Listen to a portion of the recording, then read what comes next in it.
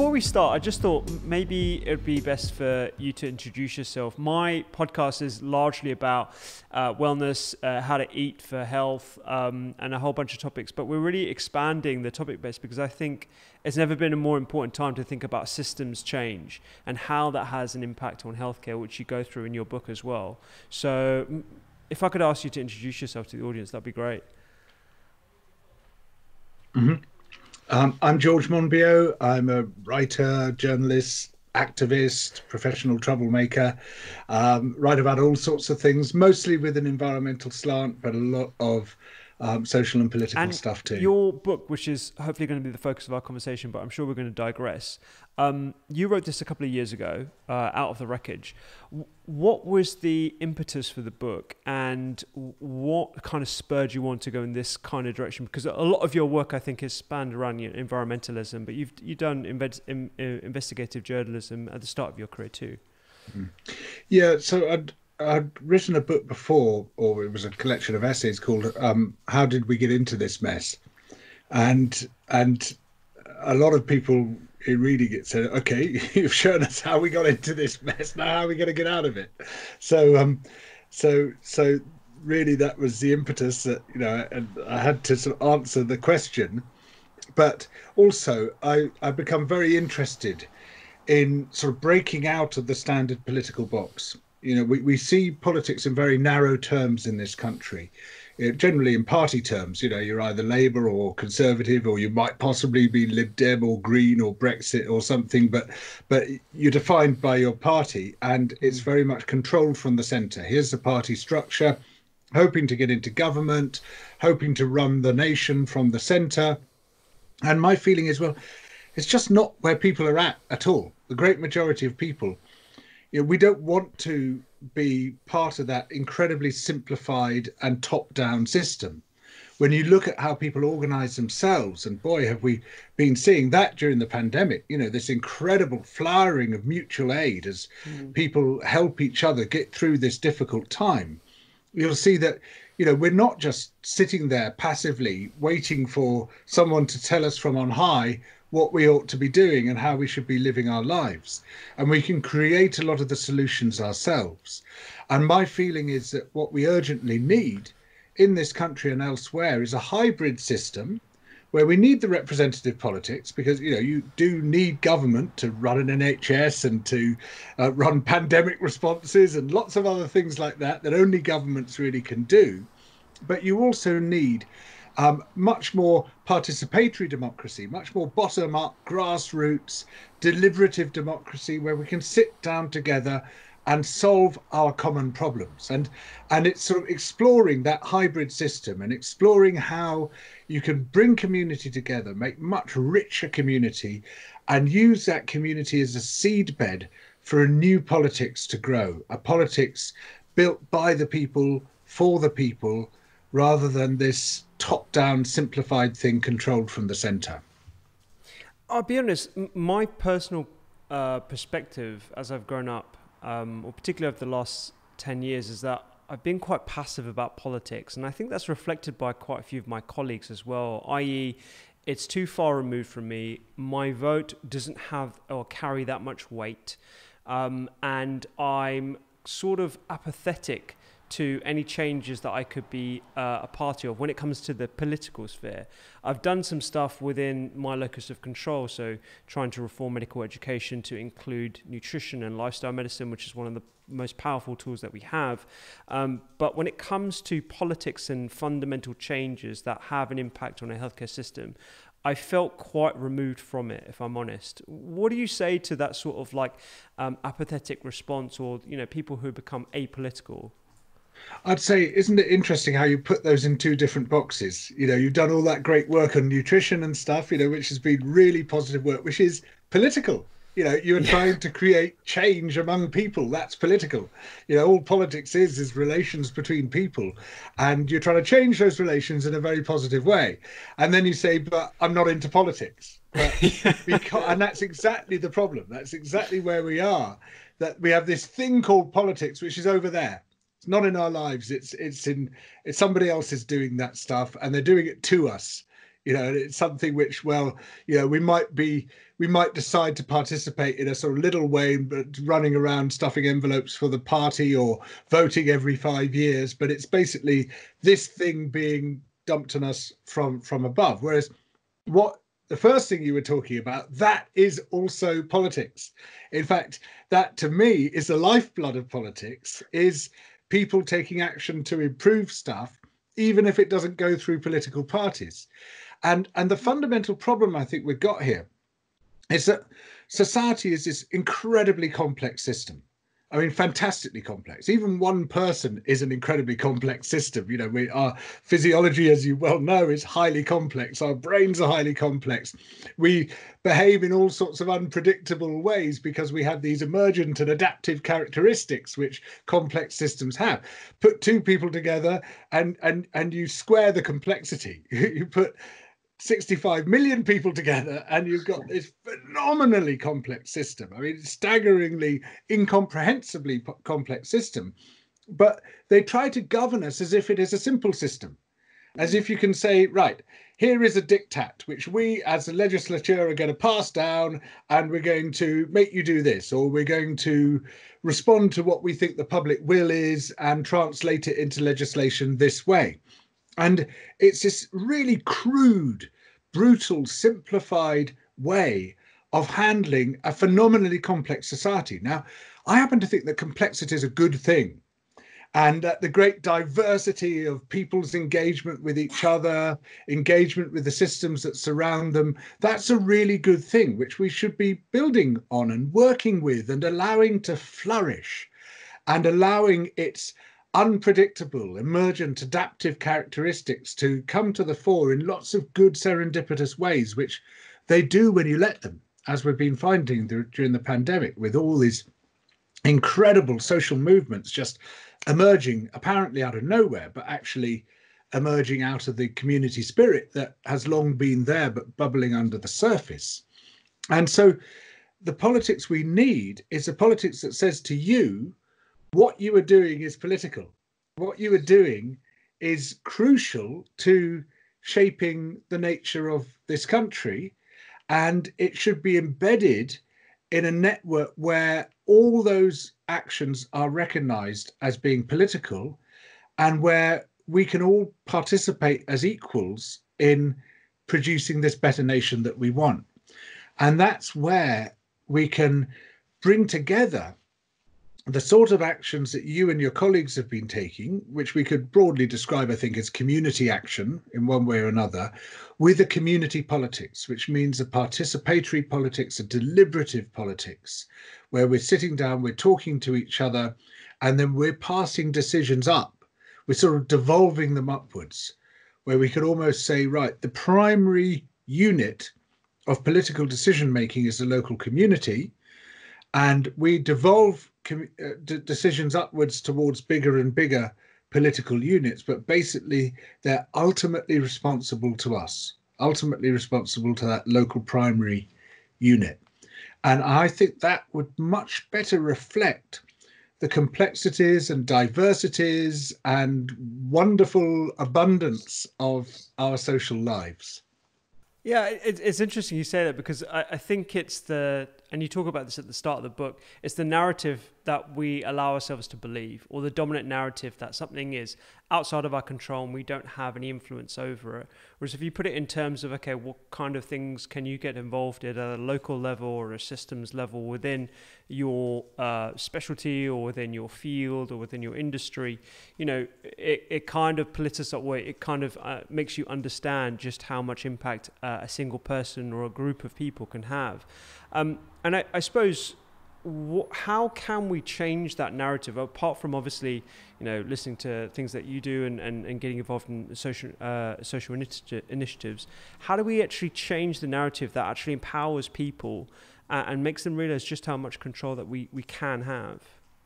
Well, I'm really glad you introduced the issue of narrative, because recognizing the importance of narrative in politics is almost half the battle. It's like, because it's the person who tells the story, or the movement, the group that tells the story, that captures other people's imagination, is the one that becomes a sort of sweeping force in politics.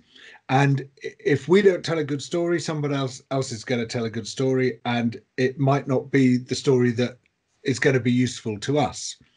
So if we look at the whole history of politics and indeed of religion, going back thousands of years, the movements that have succeeded are the ones that have a new narrative to tell. But it's a particular kind of narrative. What's very interesting to me about this is that when you look at the narratives which have worked, even if they are completely different in terms of where they're trying to take us and what they want you to do, whether it's a sort of ultra capitalist one or a communist one or a religious narrative or an atheist narrative, they all have basically the same narrative structure.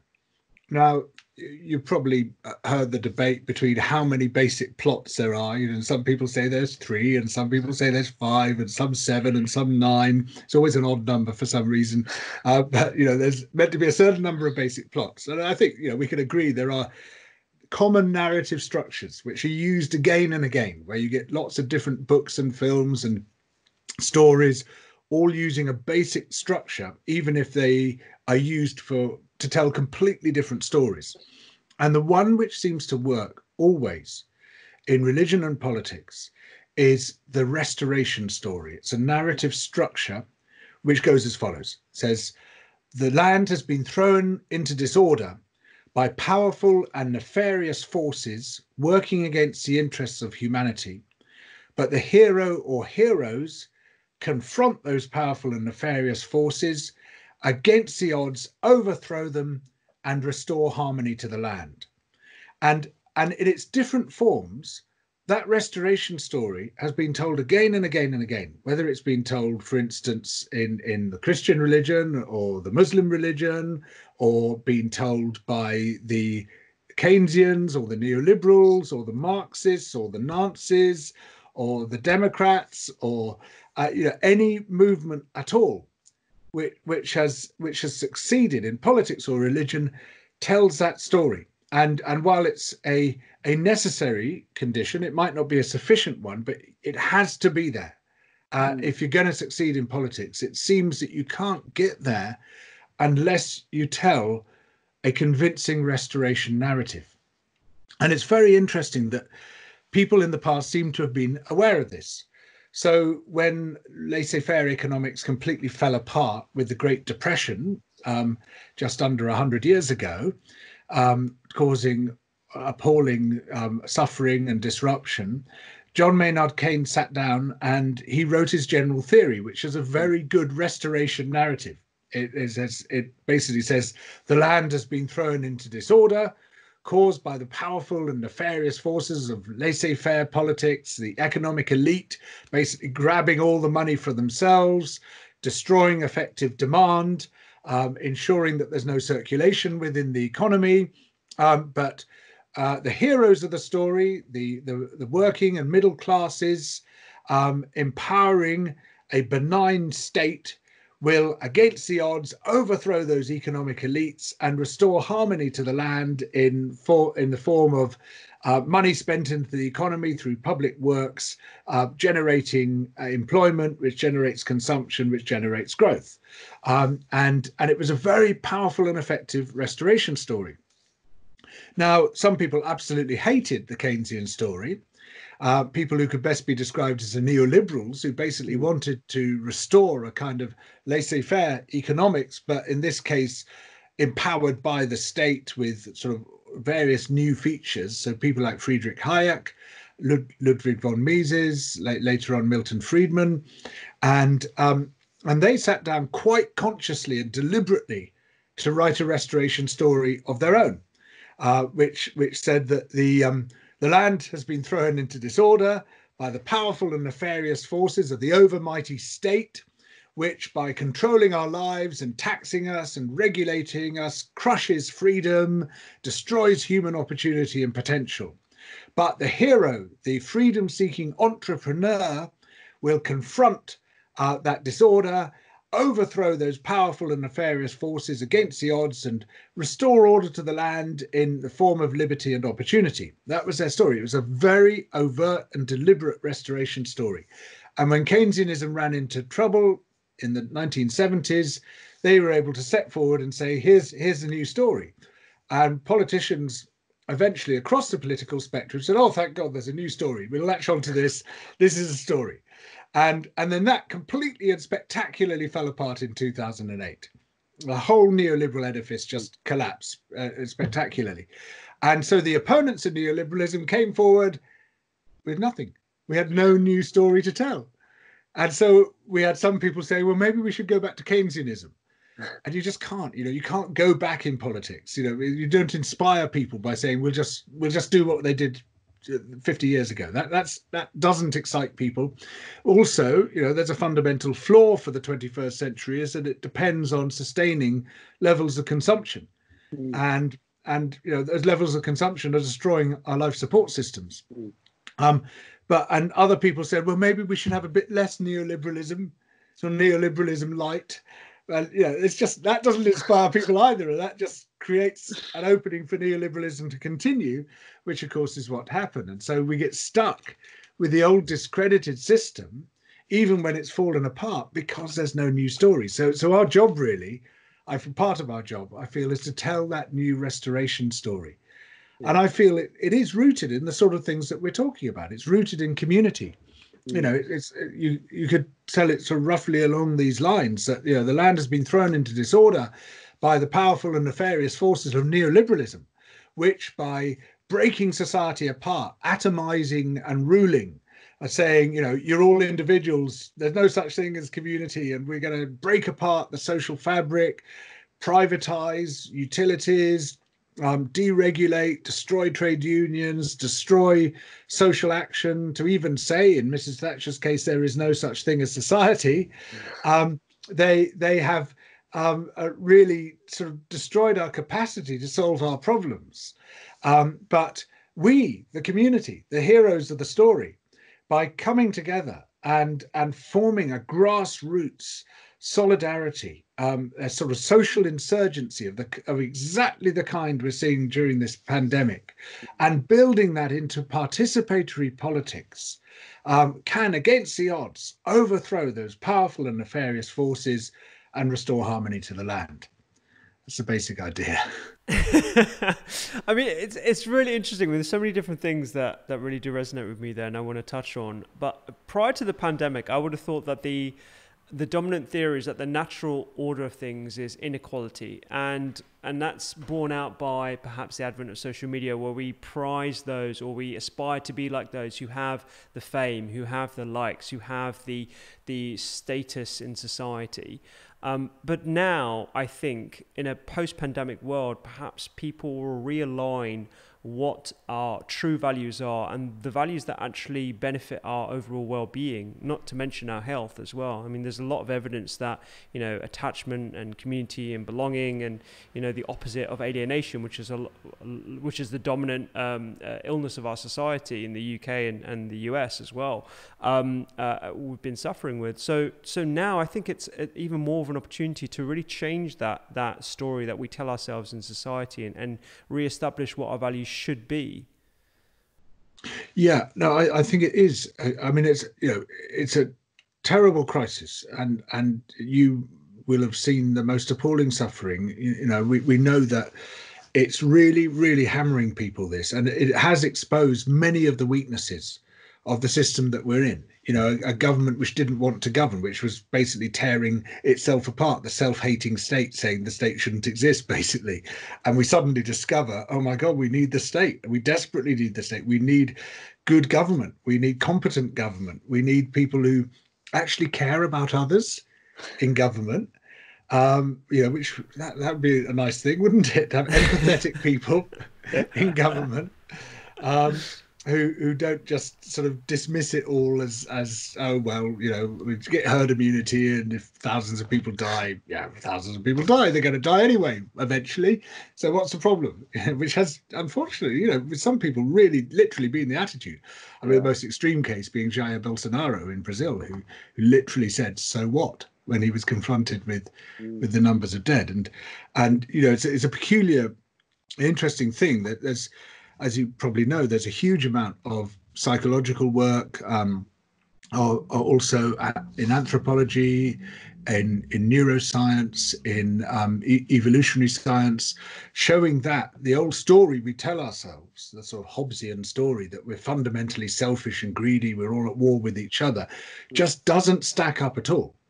And a lot of experimental work, masses of science on this, showing that, yeah, we've all got some selfishness and greed in us, but they are not our dominant values. Our dominant values are much more about togetherness, about cooperating, about creating a nice social setting for ourselves and those around us, working together, kindness to others, family, community. These are our dominant values. And we've been told a lie on this. I mean, a total lie about who we are. But one of the reasons we think we're these selfish and greedy people is that a very high proportion of those who govern us are psychologically atypical. I mean, broadly speaking, we're a society of altruists governed by psychopaths. And the question which keeps occurring to me is, why do we let this happen? Yeah.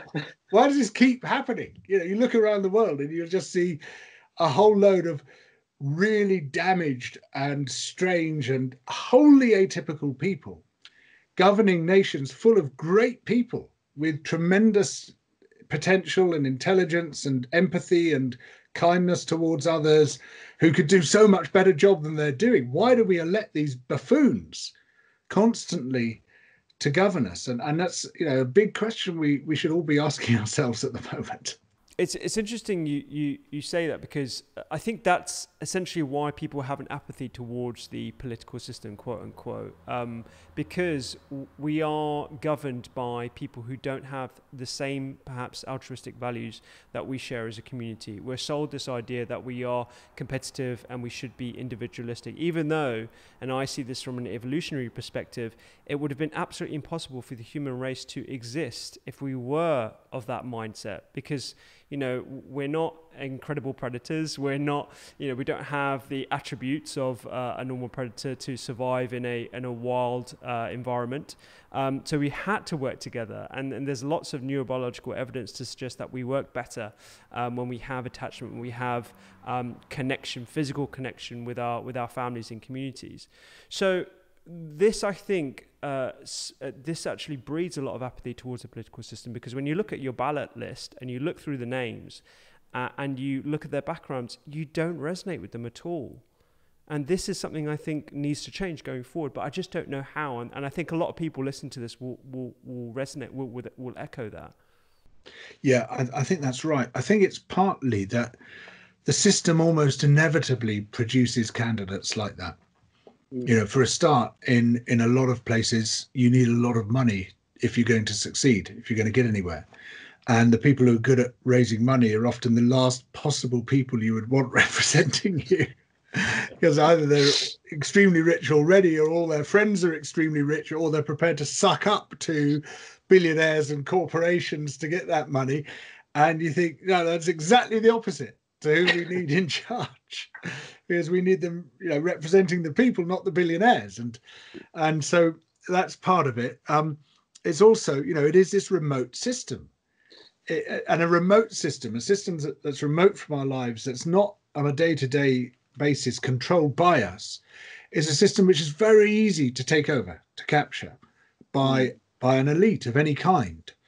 And it sort of is almost set up for ownership by elites. And so we end up alienated, not just from the individual characters, but, you know, from the whole setup, really. And when you look at how it could be done, like, for instance, the participatory budgeting that was done on a big scale for about 15 years in Porto Alegre in Brazil, or like the Better Reykjavik program in Iceland, or a very similar thing, Decide Madrid in Spain, where cities are basically run by the people. And with this really interesting, innovative, participatory ways of doing it. Nowadays, using new communications technologies, which really lend themselves very well to grassroots democracy. You just ask yourself, why the hell does it still have to be like this? Why do we have this sort of cod medieval system in this country with all the sort of black rods and the sergeants at arms, and all this stupidity, all these people wandering around in gaiters with sort of frilly ruffs and gold braid? It's like, this is ridiculous. This is, if you design something to be more alienating, visually and in terms of its whole tenor and character, you could not do a better job than that. It says they exist in this bubble which is totally impenetrable to the normal person. We can't even understand what the hell's going on, let alone we can't physically get there. You're barred. I mean, one of the main parliamentary buildings is even called Portcullis House. Portcullis is what keeps you out, and it just, everything about it is wrong. If you want buy-in, if you want people to actually feel this belongs to me, this is a system that I'm part of and that is part of me. And so, and I say, I continue to think that we need representative democracy alongside participatory. I don't want a pure system of either kind. So while I feel that we still need representative democracy and participatory democracy, it shouldn't be either or.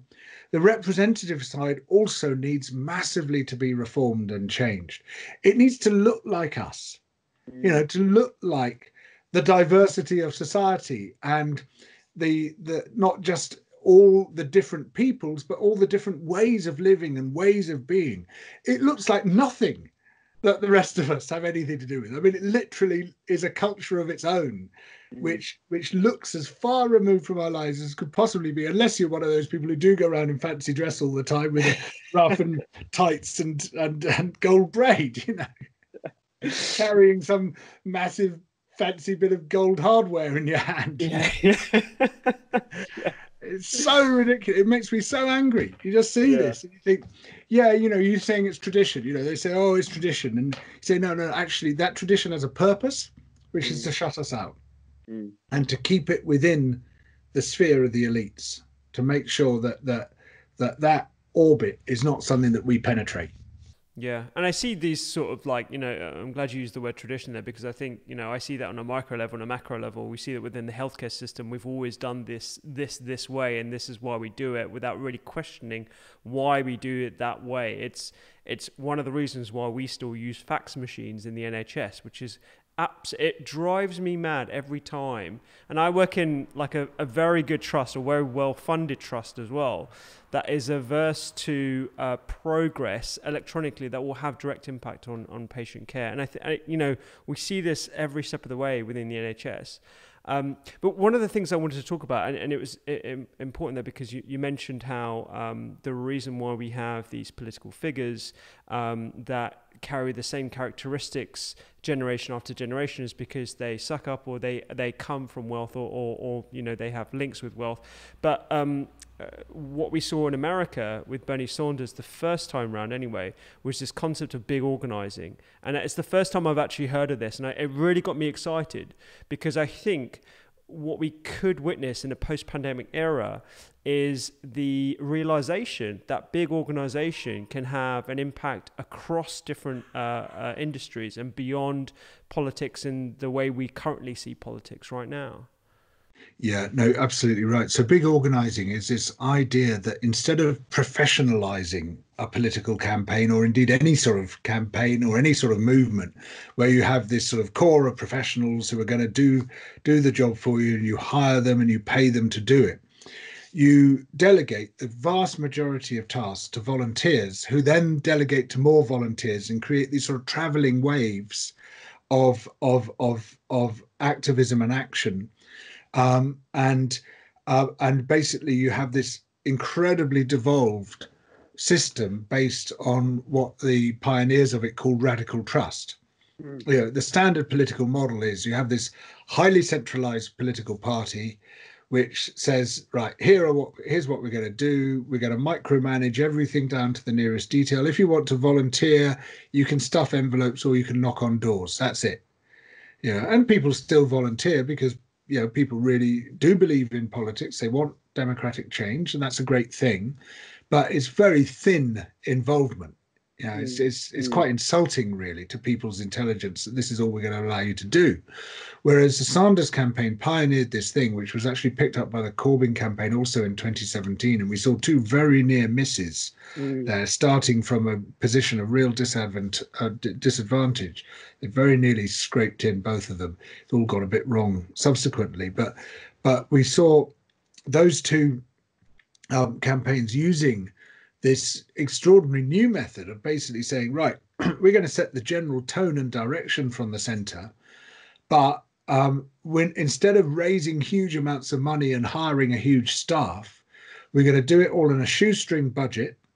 We're going to delegate really important tasks to volunteers not being paid at all, to set up local networks, set up local meetings, set up the whole sort of phone banking idea, all of those sort of communications networks and stuff. And then they in turn delegate that to smaller more local bodies, who in turn delegate it to others. People can now set up new parts of the system. And when it works incredibly well. This was also, incidentally, the model that Extinction Rebellion has used to great effect, very effectively indeed, in becoming this very powerful force very quickly indeed from a standing start.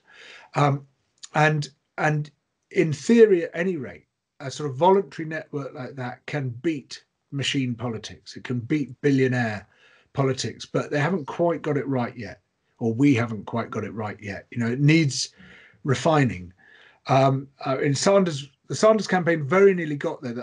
Part of the problem, and I think also with the Corbyn campaign, was that you had this sort of this real split between the traditionalists, the sort of, you know, traditional centrally organized socialist approach, where this is the way we do it, this is the way we've always done it, not quite getting what the new people were doing, which is, you know, you get young, often very techie people saying, look, there's this great new app I've developed which can allow us to do this.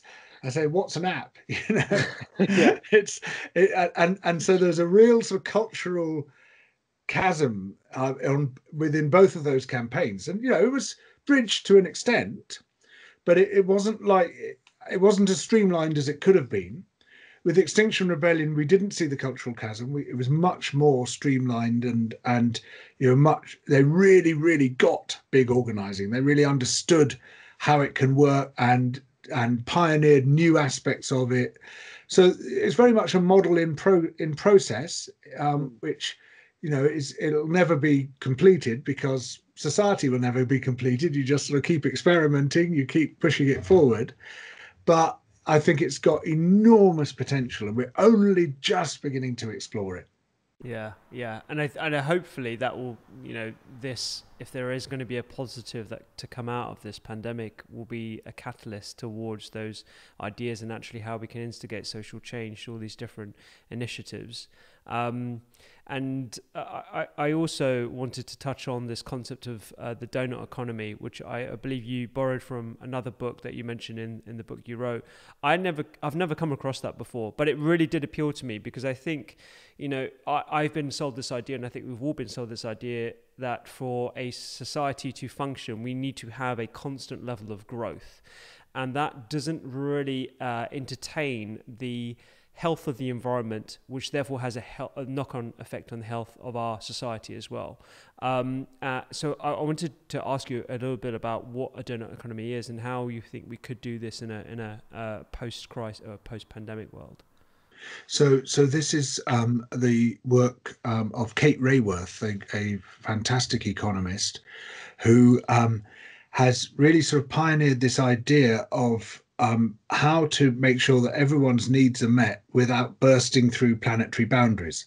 And, you know, there has, I mean, in fairness, there's been quite a lot of work on this before, but she's pulled it together in a really beautiful way, and in a visual way. The reason it's called donut economics is that she has a diagram which is like an American donut with a hole in the middle, and the hole is the social floor through which we shouldn't fall.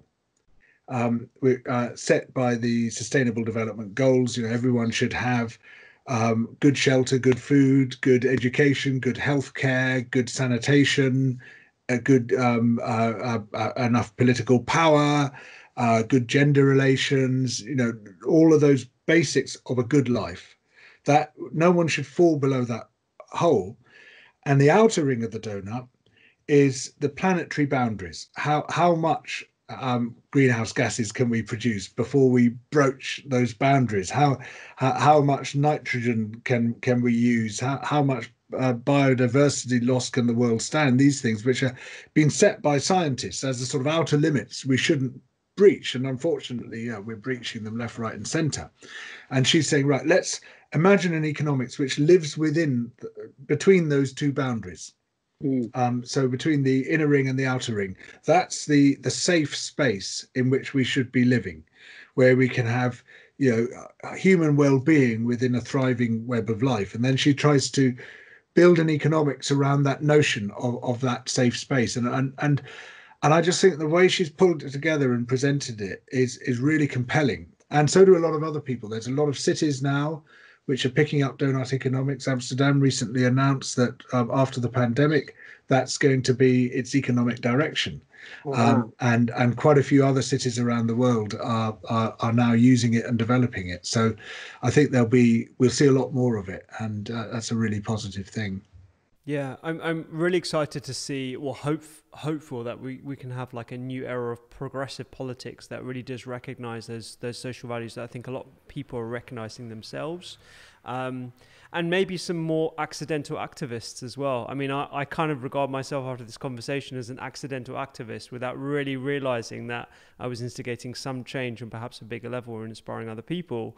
But, with the rise of social initiatives and things that you mentioned in your book as well, I think, people will realize that actually they have a lot of impetus and a lot of power. One thing I wanted to ask you about is how you're personally coping actually through this time period, and what is in your suite of self-care tools to help you get through this time? Thank you, Ruby. Well, look, I'm massively luckier than most. I mean, I really am. I've basically been self-isolating for 57 years. I do my own thing. I work from home. Keep myself quite good company. Yeah. I'm very lucky in that we all really get on within my family, which also makes a huge difference. I can't imagine what it would be like to be basically stuck indoors with people you don't get on with. We've got a small garden, which makes a difference. Most importantly for me at the moment, we've got an allotment, which years ago with friends we planted up with fruit trees. So we got like 40 mature fruit trees on this allotment, and getting down there to manage it, well, put it this way, it's going to be the best kept allotment in history by the time this lockdown is finished. Yeah. But one of my allotment neighbours pointed out that actually working in your allotment is exercise, work, and obtaining food. So it ticks all three of the boxes for why you're allowed out. So technically we could be there all day. And it's and so it's a bit of a lifeline for me. I mean, I'm finding the balancing difficult because I'm teaching because the schools are closed. I've got an 8-year-old. We locked down together with one of our neighbours, part of the whole community thing being developed around here. So from the very beginning, we said, right, we are an isolation unit, us two families, because their daughter is best friends with our daughter, and they would both go nuts, I think, without each other. But with each other, they're fine. That is really great. And we got 4 parents to teach them. So we can split it up a bit. One of them is a professional teacher, which helps enormously, but we can all bring in something different. And so I've been using the sort of version of the Finnish model, teaching ecology, sort of project-based learning, where you use sort of ecological experiments and learning to go into maths, to go into science, into geography, into literacy, into all sorts of painting, all sorts of other areas. And that's been working reasonably well. I mean, it's challenging. What's challenging is sort of moving between being a parent and a teacher and saying, right, I'm a teacher now. So you've got to listen to me like you listen to a teacher, and you can't cheat me like like you would cheat me as a parent, and that's a struggle, And sometimes I get it right, and sometimes I get it wrong. Obviously, I've got a huge amount to learn about how to teach, but it's an education for all of us. Yeah. So that's been good, mostly frustrating occasionally, but at the same time, I'm researching a book, and part of what I wanted to do for the book is learning soil ecology. I mean, trying to get up pretty close to degree level on soil ecology, and it just happens that's the one kind of ecology you could do at home, where you get more or less a complete picture in your own garden, or better still, in our allotment, because there you've got a nicely structured soil. And I've just been spending hours at a time with my head in a hole, basically. Definitely. And it is fascinating. I mean, it's really mind blowing. I mean, the soil. It's like, I thought I've got to my age and never done this properly before, because once you're in it, it's like snorkeling. You're in this other world, this completely other world. You have to learn about what all the different soil organisms, soil animals and things are, learn what you're seeing. And as soon as you do, it's like, this is just unbelievable. This is fantastic. I mean, it's really, really mind blowing. So I've been, that's been a good project to do. I've been enjoying that. I'm absolutely fascinated by that. I'm getting a couple of guests on to talk about regenerative farming, the importance of the biome of the soil, and I know a couple of colleagues that I perhaps should introduce you to as well that have been studying the ecology of the soil for their entire lives. So, and I think hopefully that permeates into mainstream discussion, because I think it's along with viral pandemics. The literal threat of microbial resistance that I think is going to be, and not to catastrophize, but I think it's going to be even worse over the next 5 to 10 years.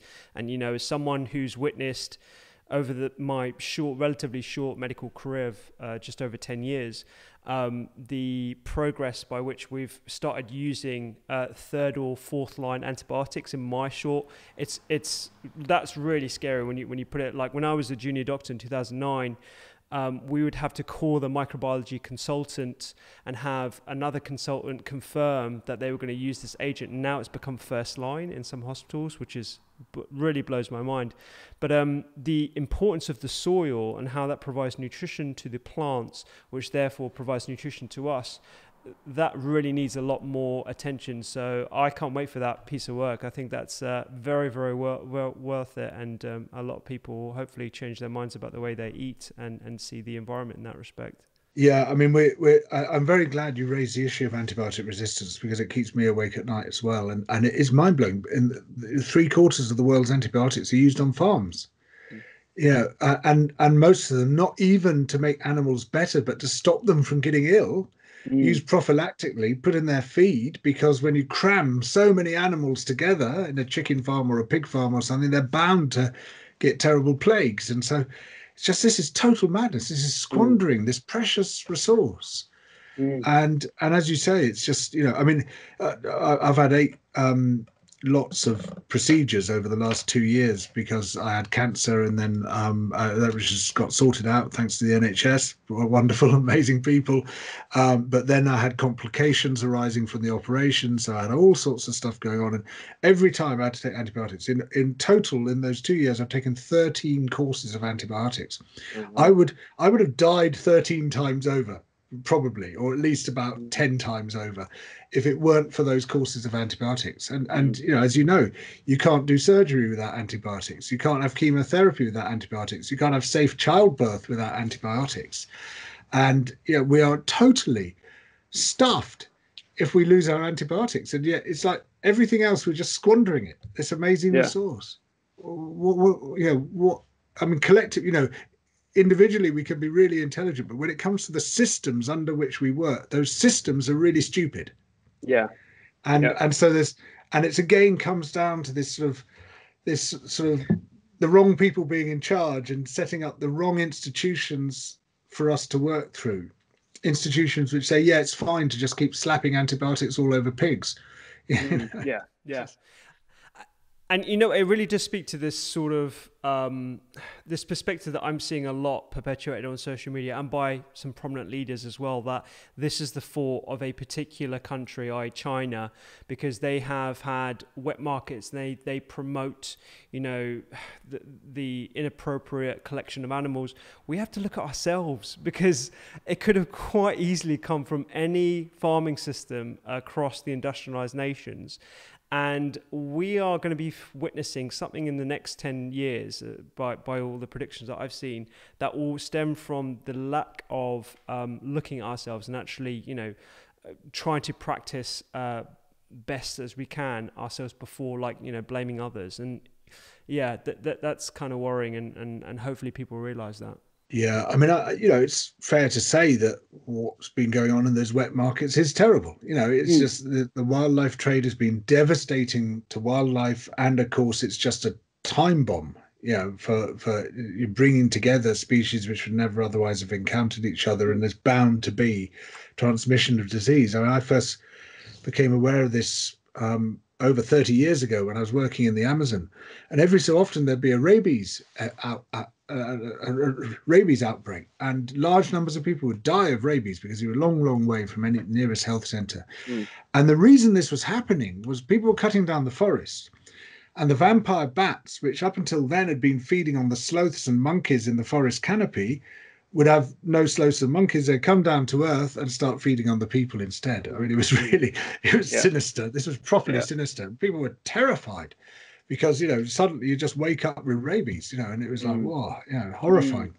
So, and so there is, you know, unquestionably, it's terrible.